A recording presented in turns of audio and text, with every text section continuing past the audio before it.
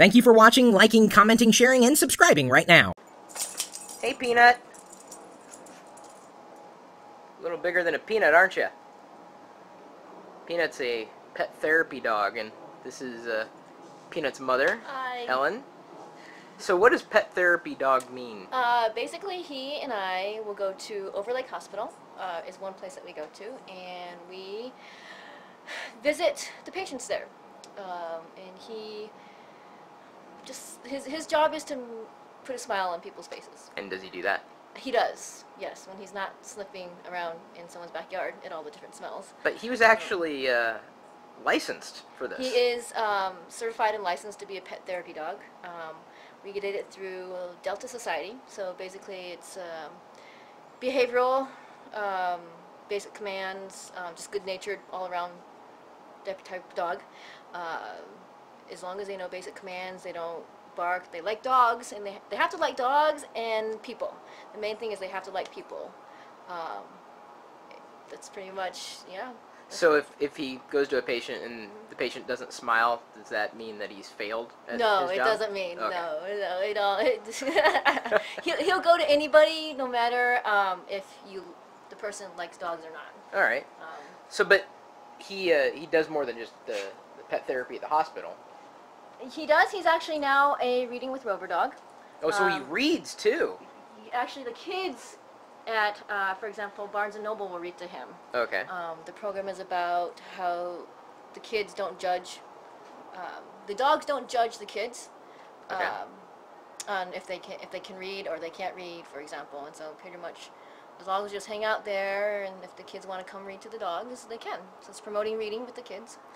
And they stuff like that. can take it at their own pace. It's their own pace, yeah. Interesting. We'll go to like Barnes & Noble. A few Barnes & Noble is partnered with Reading with Rover, and there's special nights that we'll go out there. A bunch of dogs and people will hang out there for a little bit, for about an hour or so. And kids will come to us and they'll read to us, or some will read to the dogs and some will just pet the dogs. It gets people out. It does. And Peanut out. Yes, it gets Peanut out, exactly.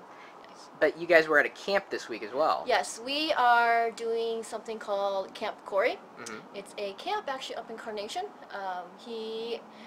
It's a camp for special needs kids. So we did it last Wednesday, or no, a couple days ago actually. So he, for an hour, 2 hours or so, will go up there with a bunch of other pet therapy teams, and he will just hang out.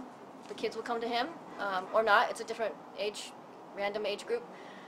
From like 6-year-olds to teenagers, and they'll come play with Peanut, they'll hug Peanut, it doesn't matter. Peanut's just pretty much just laying there, and if they want to come see Peanut, they can. He must love doing this. I mean, not just walking around the backyard sniffing things, but... Yeah, no, he loves people. That's just his favorite thing. He'll do the dog lean on you, even if he doesn't know you, to try to get petted.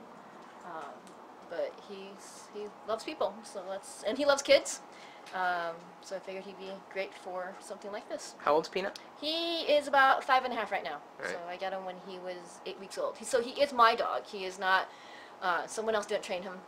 He is my dog that I got when he was about 8 weeks old. So. But it's not spelled like a peanut. No, it's spelled P-E-N-U-T, because if you say peanut, there's no A sound. Sorry. Oh, right. Of course. So this is what he does, is he comes up to the person and he rests his head on their leg, pretty much. Hey, Peanut. And if I don't pet him, or Puppy. someone else doesn't pet him, Hi. he'll go on to the next leg. Good boy. So that's 3 things you volunteer for. Anything else? At this moment in time, I think that's it. That's it? That keeps you busy at night, I bet. Weekends.